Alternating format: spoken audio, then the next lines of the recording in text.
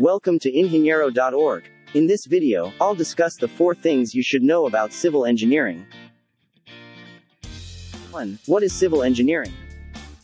Civil engineering is a professional discipline that deals with the design, construction, and maintenance of the physical and naturally built environment, including public works such as roads, bridges, canals, dams, airports, sewerage systems, pipelines, structural components of buildings, and railways.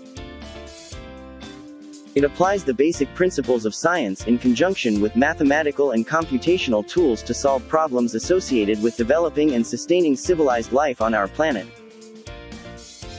It also deals with flood controls, landslide, air and water pollution, and the design of facilities to withstand earthquakes and other natural hazards. 2. What are the required subjects to take in civil engineering? The fundamental subjects you'll encounter in studying civil engineering are algebra, calculus, advanced mathematics, general chemistry, physics, computer-aided drafting and design, engineering mechanics, safety management, surveying, building design, geotechnical engineering, structural design, fluid mechanics, hydraulics and hydrology, water resources engineering, highway engineering, transportation engineering, construction materials and testing and project management. 3. What do civil engineers typically do?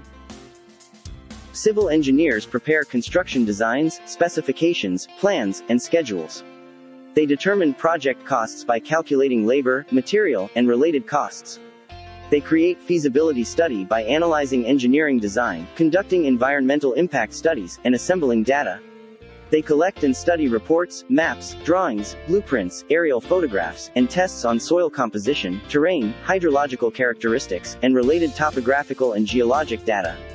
They confirm adherence to construction specifications and safety standards by monitoring project progress, inspecting construction site, and verifying calculations and placements. They maintain operations by enforcing project and operational policies and procedures. Civil engineers provide engineering information by answering questions and requests. They also maintain project database by writing computer programs, entering data, and completing backups. They coordinate with clients and other professional subcontractors and manage project budgets, resources, and deadlines. 4. Where do civil engineers normally work? There are several subfields that a civil engineer can build his career. One of the specialization under civil engineering is construction engineering. Construction engineering is involved with planning and execution, transportation of materials and site development. It includes business-like transactions like reviewing contracts, evaluating logistical operations, and monitoring prices of supplies. Second specialization you can pursue is geotechnical engineering. Geotechnical engineering studies rock and soil supporting civil engineering systems. Knowledge from the field of soil science, materials science, mechanics, and hydraulics is applied to safely and economically design foundations, retaining walls, and other structures. Third specialization you may consider is transportation engineering. Transportation engineering deals with moving people and goods efficiently, safely, and in a manner conducive to a vibrant community.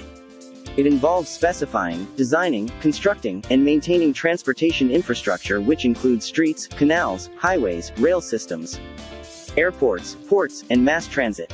Fourth specialization under civil engineering is structural engineering. Structural engineering deals with the structural design and structural analysis of buildings, bridges, towers, flyovers, overpasses, tunnels, offshore structures like oil and gas fields in the sea, aerostructure and other structures. Last is water resources engineering. Water resources engineering deals with the collection and management of water as a natural resource. This area of civil engineering relates to the prediction and management of both the quality and the quantity of water in both underground like aquifers and above ground like lakes, rivers, and streams. Thank you very much for watching. See you on our next video.